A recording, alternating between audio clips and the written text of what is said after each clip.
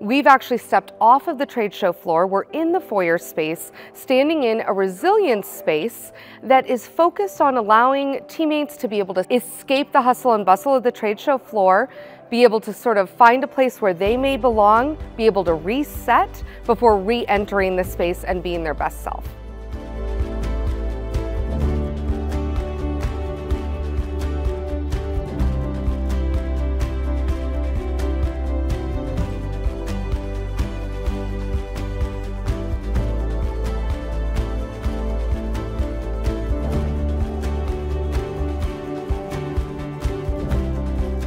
When designing the space, naturally, whenever we're in a hotel environment, the lighting, the carpeting, the walls, everything is just really high stimuli. And so the goal when I was putting this space together was to neutralize everything, little areas where people could sort of step away.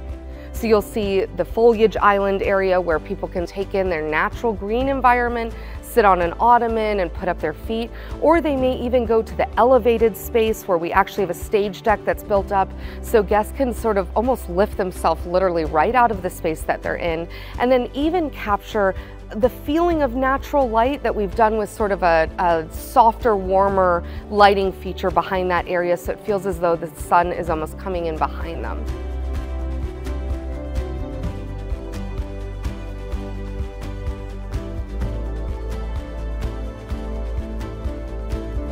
As humans, we all have sensory needs that we meet throughout the day.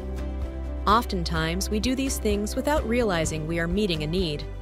For example, chewing gum, tapping your foot, working out, listening to music, or avoiding social settings after a day at work.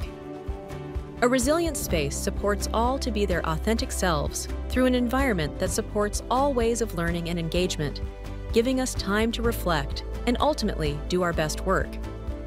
A lot of groups could implement this type of environment in their space, even if it's just to carve out a small area where people can go. It's just so important to just really step back and take 5 minutes to yourself during the day and, just take a breath. As human beings, we all have our own personal daily quota of sensory needs that fluctuate daily, and events can either overwhelm or understimulate these needs. The brain and nervous system work to adjust stimuli and maintain balance, but fast-paced environments can disrupt this process.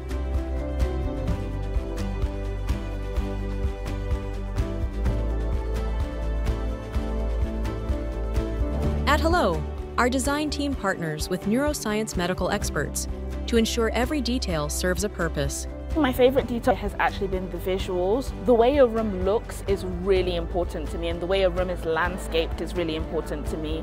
The distance between pieces of furniture and the proportions of the different pieces of furniture. Nothing in that room overwhelmed the people. This is an event about people. So when you have spaces that go too big or too crazy on the artwork, or it's too colorful, it takes away from the interaction, it takes away from the potential to be intimate. And this is a space where you want a positive intimacy so that people can be their most authentic selves. I think definitely there should be more spaces like this, because sometimes until we don't experience it, we don't know we need it.